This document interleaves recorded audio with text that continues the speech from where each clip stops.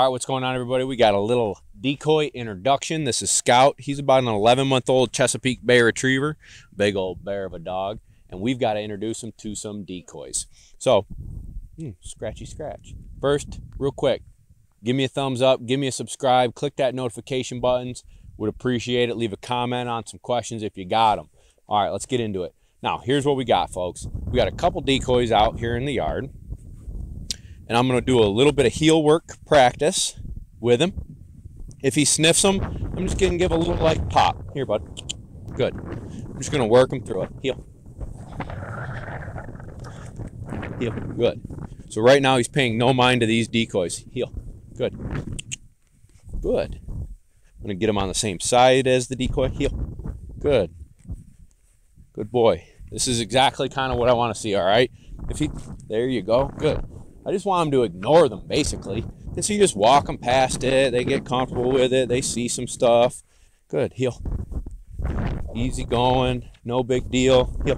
Good. And then I want to retrieve through them. So let me grab a bumper here. Heel. Attaboy. Here, man. Good. Here. Ready? Hey, up, up, up. Good. Now I'm going to do the same. Here, bud. Attaboy, right here. Good, right here. Hey, hey, hey. Good. Hup, hup. Same progression on water, though. So I want to do it first on land, and then I'm going to put some in the water. I'm going to toss them outside the decoys and then move it in. Here, buddy. Good boy. Right here. Good. Ready?